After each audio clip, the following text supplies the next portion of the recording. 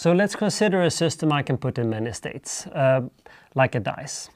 Well, that gets a bit complicated because a dice can only be in one state at a time. So to make things slightly easier, I'm going to consider many systems and think about how many ways I can organize them. That too is difficult because, again, I don't have anything to start from. So I will start with a small analogy. Assuming that I have 6 matches and I would like to know how many ways can I organize them so I have 4 on this side and 2 on that side. That is not entirely trivial. Let's forget about the 4 and 2 first and say how many ways can I organize 6 matches if the order matters. Well, first I can pick 6, either of 6, the order, and then I can pick any of 5, and then any of 4, and any of 3, 2, and 1. So that's going to be 6 faculty. But that was just the total number of ways I could organize them, right? How many ways could I organize the 4 here? Because those are going to be the same states. Well, it's the same thing there. That would be 4 faculty. And on that side, I would have 2 faculty. So if I'm only interested in the number of ways I could divide them this way, it would be 6 faculty divided by 4 faculty divided by 2 faculty. And I'm going to do exactly that now, but for n systems. So let's assume that I have states here. State 1, state 2, all the way to state j. The probability of a state is weight 1, weight 2, weight j. And if I have a total of uppercase n systems, I'll have to draw that here. The number of systems I have in state 1 is going to be n1, which is uppercase n multiplied by weight 1, etc. So then I'm going to have n1 systems there, n2 systems there, and nj systems there. Just defining things. But defining things is important if you want to solve something. And that means that the number of ways, again, we're going to use p, because p is the probability I'm after. That is proportional to the number of ways I can organize this, number of states. And based on what I just said for the matches, I'm going to argue that that is uppercase n faculty, total number of ways I can organize all those systems, divided by n1 faculty, n2 faculty, etc., all the way to nj faculty. The faculty function is a complicated one. It's not easy to work with. And I can't really immediately do anything here. But remember that we're talking about large numbers in general in statistical mechanics, right? And for large values of faculty, there is something called the Stirling formula that we can use to approximate it. And to save space, I'll write that up here. Stirling's formula says that for large values of, what should we use? I'll reuse n here. For large values of n faculty, we can write that as approximately n divided by the natural logarithm e raised to the power of n.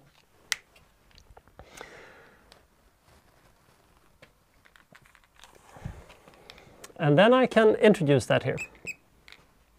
So first, in the nominator, well, that's going to be uppercase n divided by e raised to the power of, that should be uppercase n, but instead of uppercase n, I should be able to write that as the sum of all the lowercase n's. That's going to save me one step. n1 plus n2, etc., plus nj. And then I'll just write out the lowercase n's, so that's going to be n1 divided by e raised to the power of n1, n2 divided by e raised to the power of n2, etc., up to nj divided by e raised to the power of nj.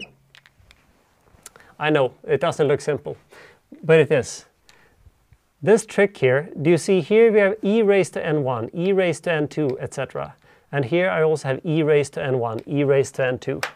So I can simply strike those out. They will cancel each other.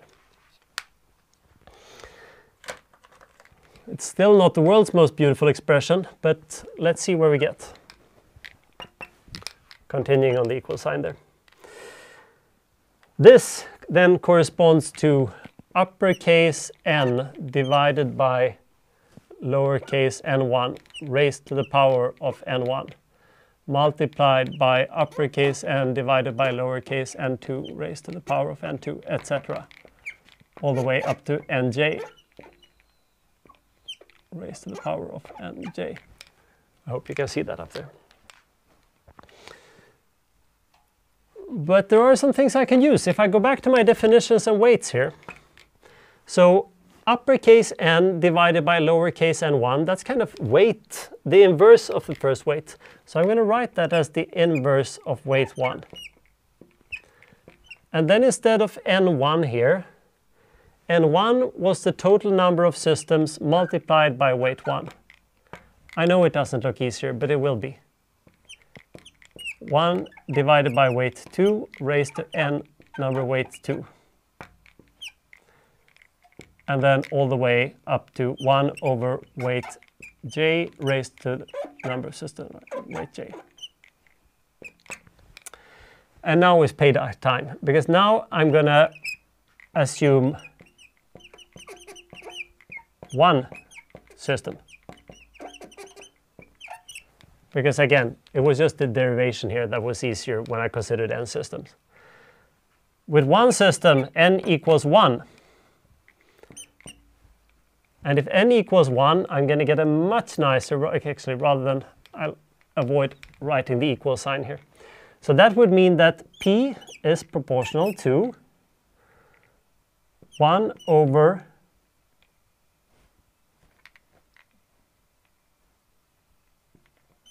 weight 1 raised to weight 1 multiplied by 1 over weight 2 raised to the power of weight 2 multiplied, etc. by 1 over weight j raised to weight j. Still doesn't look particularly beautiful and simple. But it wasn't probabilities I was after here. Rather than, let's do the normal derivation of entropy and see what the entropy would look like. Entropy is K ln m, or p in this case. If I just use the logarithms here, this is going to simplify something very nice. This product will become a sum, right? So I'm going to have k, and do you notice how all the w's are in the denominator? I can flip that around 1 over that and just add a minus sign for the logarithm. So this is going to be a sum of the logarithm, leave some space before, and then it's going to be the sum over all I, weight I raised to the power of weight I. And then I'll use the logarithm laws one final time and put that weight in front of it.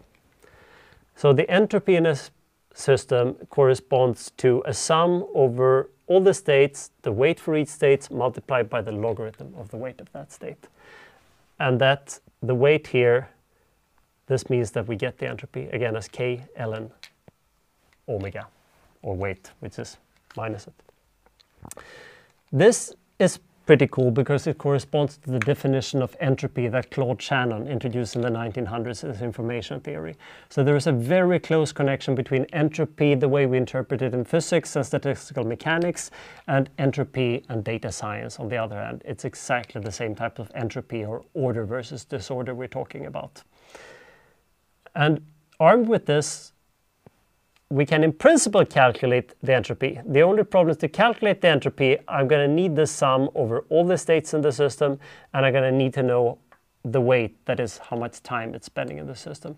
And for any even semi-realistic simplified model, the only way we can do that is typically with a computer simulation that samples all these states and finds out what the weights are.